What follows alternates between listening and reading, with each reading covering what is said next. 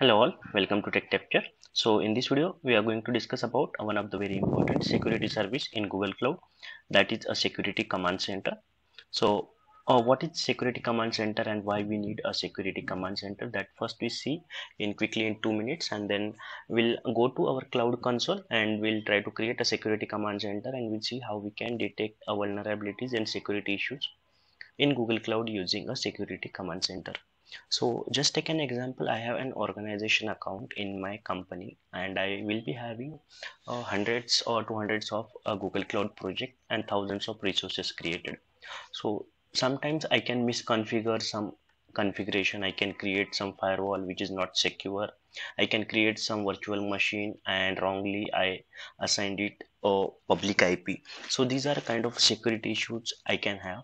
But how I will identify all these issues across my 200 projects or across thousands of VMs and hundreds of VPC networks? So it is difficult to identify by going into each and every project and check the vulnerabilities. So for this purpose, we can use a security command center, where security command center detect all vulnerabilities from your all projects and all resources. So even you have thousands of VM, it will scan all thousands of VM, it will scan your hundreds of projects, and on a single dashboard it will show all the security issues your organization is having. And that's why it is important to use a security command center. So we'll just quickly see what is this security command center in 1 minute, and then I'll go to my cloud console. So security command center is Google Cloud centralized vulnerability and threat reporting service. Securities command center can be activated on individual project level or organization level. So security command center offer two service tiers, that is standard and premium, where standard is free but it is having a less feature, where premium are required a costing and it is having a more feature related to your security. And if you want to activate the security command center on your project should be attached to your organization. That is the one of the feature. And this is a simple block diagram how security command center will work. So it will work with four different service. To find vulnerabilities, it will work with web security scanner and a rapid vulnerability detection service, and to discover asset like how many projects you have in your organization, how many VMs, how many storage bucket you have in your organization, it will use a cloud asset inventory. And then for threat detection, it will use event threat detection, container threat detection, and virtual machine threat detection service. And it will keep monitoring all these services continuously, and it will keep reporting all security findings on the security command center dashboard. And using this security command center dashboard, you can take your action to remediate your security issues. So that is a basic introduction of security command center. Now I'll go to my cloud console. So guys, always remember, to create a security command center you should have an organization account. So here you could see I am having a organization account, that is techcapture.com, and your security command center would be visible only in your organization node. So suppose if I go here and I'll select one of the folder and try to see what I have in security, okay, and go to security command center.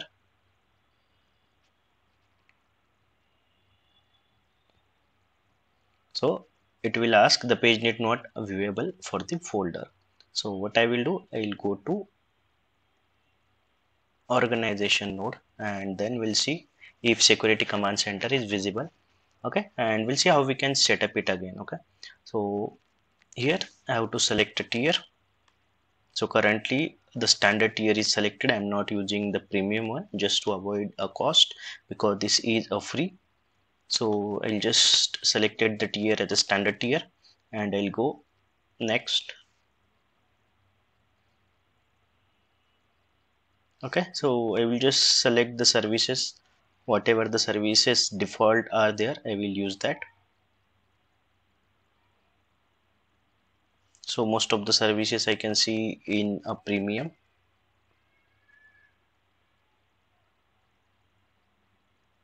So I'll disable whatever is there for a premium tier, and I'll only keep what is there for a standard tier.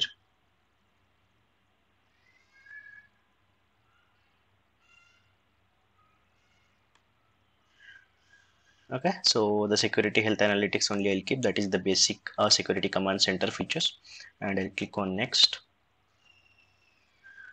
So here, whenever we are creating or setting up the security command center, it will create one system generated or Google managed service account, and it should have access to few of the Google resources in order to find the vulnerabilities in the system. So we'll just click on the grant roles. So I'll click on the grant roles, and you could see that test successfully completed and the service account is provisioned correctly.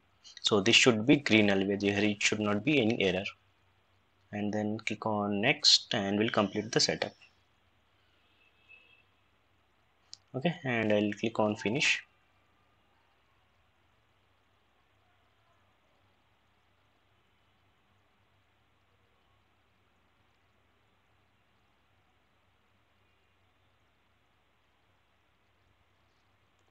So we are on the home page. So here currently you don't see anything because my account is completely blank and no resource are created.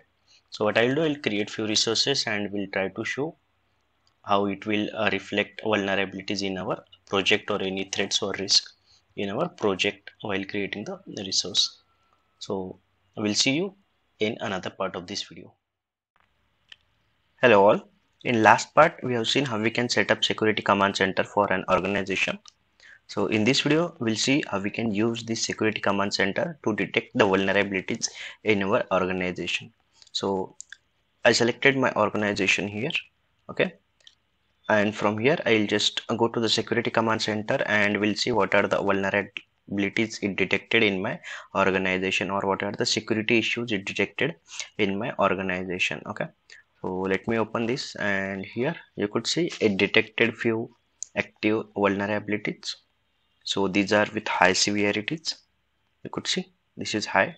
So I'll just scroll down finding by category. So what it detected, so I have open RDP port. It means I have access to my RDP port across the internet. Then I have open SSH port. Then MFA not enforced for my organization. Then non or IAM member. It means I am having techtapture.com organization. So user should be associated with only techtapture.com. So if I am adding any non-org user like something like gmail.com, then it will detect as a vulnerability. Then I am having public IP address to my VM, to my one of the VM. So it also detected. So all these are a security issues it detected, and it is asking me to correct this. So let me open this one, open RDP port, and we'll see this issue is related to which project or which network. So I'll just click on this 3 total finding. Okay, now it will give me the more details. Now here I can see the create time is 30th March. So resource display name default allow RDP, default allow RDP, default allow RDP. It means it is firewall rule, where I can see that the resource full name. So it is giving me the project detail tt-h-dev002. This is admin 002, and this reside in my folder. So in tech capture R&D I'll show you here. So I have here multiple projects and folder. So inside this R&D, so I have dev001, dev001 and dev002. In both of this project it detected that open RDP port, and I have to correct that. Okay, so let me scroll and we'll see what more details it has given. So it is showing me this is a misconfiguration. Okay, and resource type is a Google Compute Firewall. Let me see what other details it is having. So all details it can show, but only displayed a required one. So we don't need much details, so I'll just close it. And what I will do, I'll go and see what others vulnerabilities it detected. So when it detected for a public IP, so I'll see which VM is having a public IP, so I can correct that. And here are more other criterias.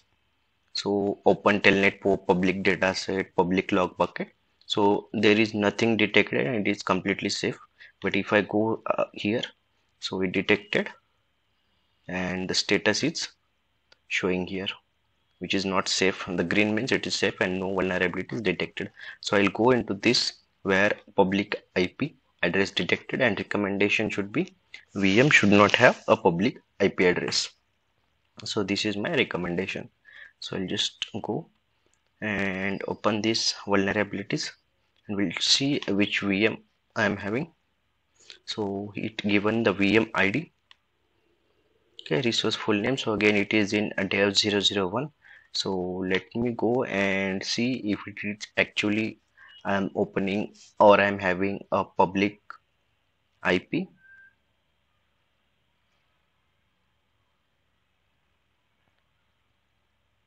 So I'll go here and this R&D project in dev 001. I'll see if I have VM with a public IP address. Okay, if it is there, I'll remove that.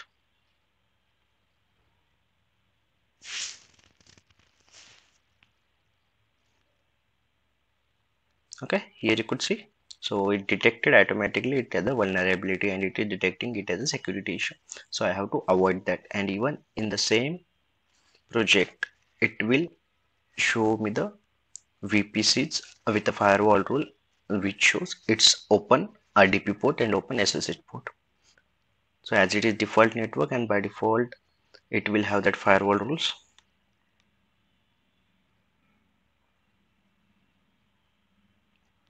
So if I go to firewall,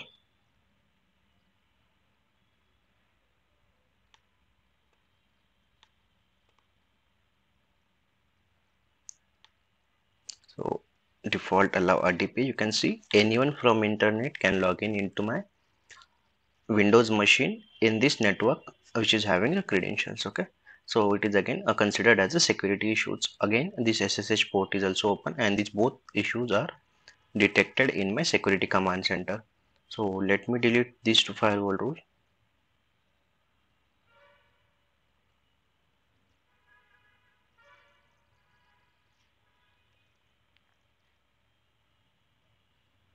And let me see, it will take time to reflect the status here. It's not exactly a real-time replication,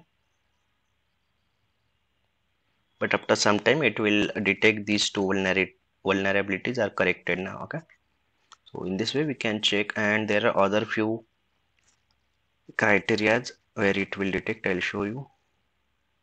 So it is, I'm just using the pre version. In premium there will be more vulnerabilities. Yeah, here instead of 3 now it is showing 2. And let me see here, the public IP will be still there. Yeah, public IP is still there. Let me go and remove that public IP, or delete that VM. So let's remove this.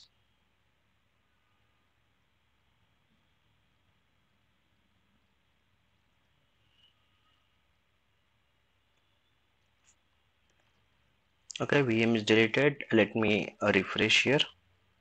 So let me reload a security command center. This public IP address should go in some time.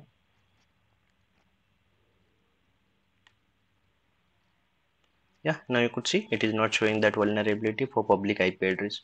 So we have to make it secure. We have to resolve all this vulnerability to make our Google Cloud environment safe and secure. So thank you for watching this video. We'll see you again.